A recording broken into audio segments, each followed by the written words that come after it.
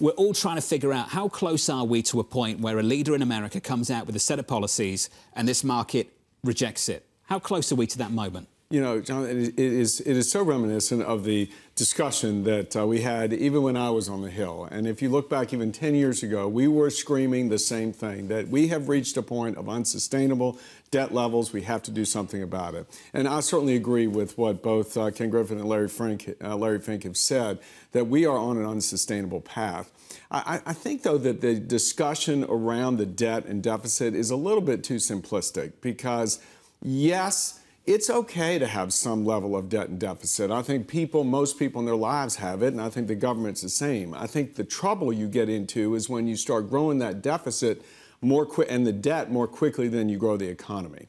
And there is no agreement, though, on what to do about this. And so if the parties would sort of step back and focus on growing the economy, the decisions to correct the situation would be a little bit easier, the political cost a little less, if people could just try and focus on how we're growing the economy instead of a lot of the policy that's underway in Washington. Isn't that the argument that the former administration led by President Donald Trump essentially made? That we can pile on more debt, but ultimately we're going to do it because we're pro-growth. Did that work out well? Well, no, because you've got to address both. I mean, there's no question that it is the demographics in our country and the healthcare costs and the increase in those healthcare costs turbocharged now with higher interest rates. That's where this trifecta of a really toxic mix that we've got that is threatening, I think, the future.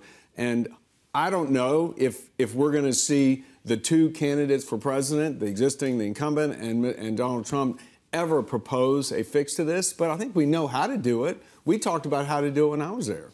It's interesting that you have both sides of this. You have from the policy perspective when you were in Congress, and you have now from the Wall Street perspective when you're deciding how to invest and where to allocate. How convinced are you that this time is different, that the bond market is going to wake up to the risks that you see from the fiscal side? Well, listen, I think on the deal-making side at Moelis, I mean, what we're seeing is clients who really reacted over the last couple of years to this volatility and uncertainty around interest rates. Obviously, interest rates, when you're in the deal-making business, are very, very impactful. So, I do think, at some point, the market is going to reject this continued incurrence of debt. I mean, we're spending $1.7 trillion more of money than we have every single year at some point. But again, I always go back to the fact that we're, quote unquote, the fastest kid on the block in this country. Where else are you going to put your money? And whether we're seeing signs of that now in diversification, I'm not sure yet. I'm not sure, because when I look at it and you look at the ADP report out today, we'll get the jobs report out later this week. But, where else is there this innovation and dynamism? I mean, we're on a roll in this country where you've got more small business startups than we've ever had before. That is a signal that people are optimistic about America. If the market, though, was to push Washington's hand, because Washington is not going to be the ones to come up with a plan for the fiscal deficit, are the right people in place? You had a great relationship in 2011 with then former Vice President Biden. He's spoken glowingly about you, able to work in a bipartisan fashion. Are the right people in place to actually come to the crisis? Look, I think that the situation will demand that people, step up and come up with a solution. And there's really, to me, if you want to fix the problem and send the signal to the markets that the country and the investors in the markets that the country is on the right path, it's a simple notion, but it's difficult politically. You just take the steps to change the healthcare entitlement, the Medicare program, from a defined benefit system to a defined contribution, and basically offlay some of the risk to the beneficiaries. That's really, really tough politically. But if there were a crisis, if the markets did reject what's going on in Washington, you could take more interim steps to go in and tweak the age of retirement, to reduce the indexing of benefits. You could means test. There are some things where you could buy, and the government could buy us decade plus in terms of the viability of these programs. That just doesn't win elections. I want to talk about some of the proposals we are hearing from the candidates. Former President Donald Trump is talking about 10% tariffs, a wall, and then 60% blanket tariffs on China. We ran the numbers, and that says PCE would be north of 3% yet again. Yeah. Do you think he would actually do that, given the fact that this can mean such higher inflation, especially on everyday Americans? Well, you know, I think it goes back to that admonition that someone had given back in 16, you know, don't take him literally, take him figuratively. Who knows? Who knows what we can expect? I think the unpredictability is what he likes. And there's no question that his message is we have been taken advantage of by others, in particular China, and we need to step up and gain some leverage when we try and negotiate some resolution of this situation. But listen, there are very troubling signs coming out of China, separate and apart from the national security concerns around particularly sensitive industries. And, you know, because you think about what's going on with EVs and the fact that the Chinese government is well aware they've got to do something to take care of their domestic economy. So they are ramping up production in their manufacturing sector.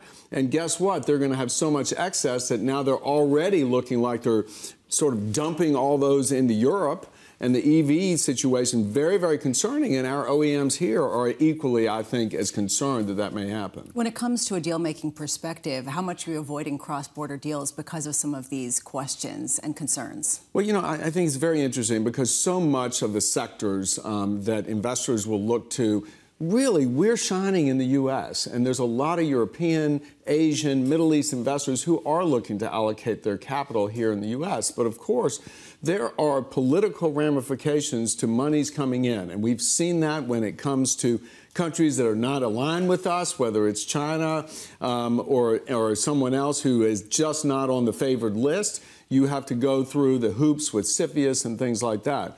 But I think the real concern that, you know, I continue to hear from clients at Moelis and others is the fact that we've got a situation with our antitrust regulators that it's not just applicable to cross-border deals, it's applicable to every deal.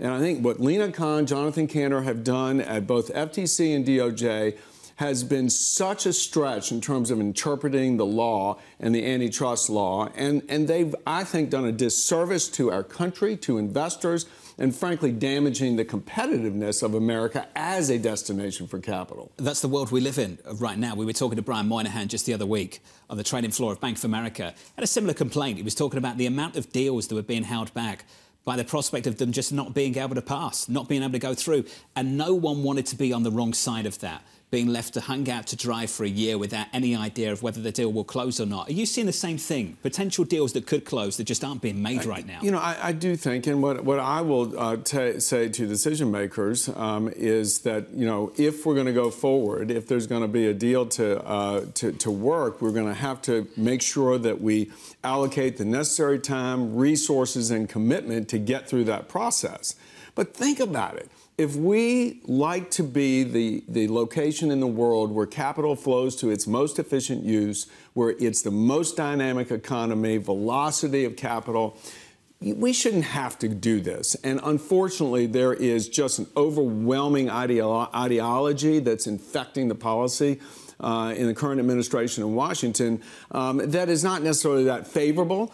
But again, all the while you look to and say, where else? Or is it any better? Let me ask you this, though. Is that ideology infecting both parties? Because right on cue, deal crosses the Bloomberg terminal, we announce it, we talk about it, we go to the Twitter account of the Senator of Massachusetts, tweet, shock. Not surprised at all. What is surprising is the amount of Republicans that agree with her now. Yep. That's a shift. And I'm trying to work out, do we actually have a business-friendly party in Washington anymore? Does one exist? Well, listen, I always like to say I'm a limited government, pro-free market, pro-national security, conservative Republican. But I agree, Jonathan, with your sentiment that Donald Trump has changed the nature of the Republican Party. We are, I believe now, perceived as the working class party. And the Democratic Party has done more to ingratiate itself with, quote unquote, the elite and the very far left on the ideological spectrum. And somehow the extremes are meeting.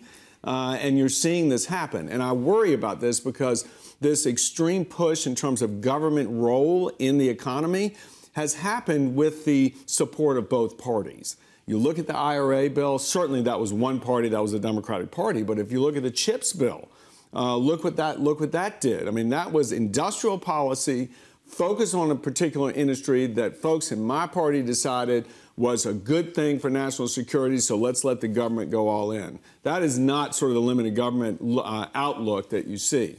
And so you're right. There is a shift towards labor. Labor is in the polling, public polling in this country, at an all-time high in terms of favorability. Both parties, you've seen it. How in the world can a White House go and join the picket lines? That's what President Biden did. But you know what? So did Donald Trump. So did several Republican senators join the picket lines in Detroit. Well, to Jonathan's point, J.D. Vance, who is a VP shortlist candidate, literally came out and said he thinks Lina Khan is maybe the only effective person in the Biden administration. So say it was to be Trump. Are you getting the same sort of DOJ, same sort of FTC?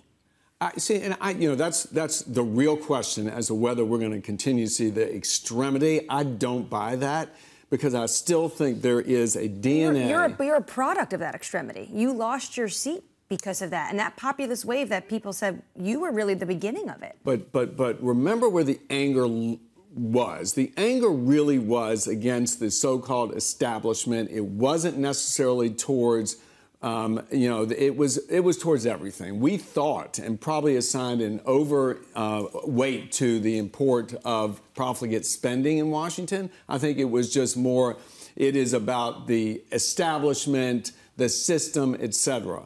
I don't necessarily think people are going to the polls in November based on antitrust regulation. I really don't.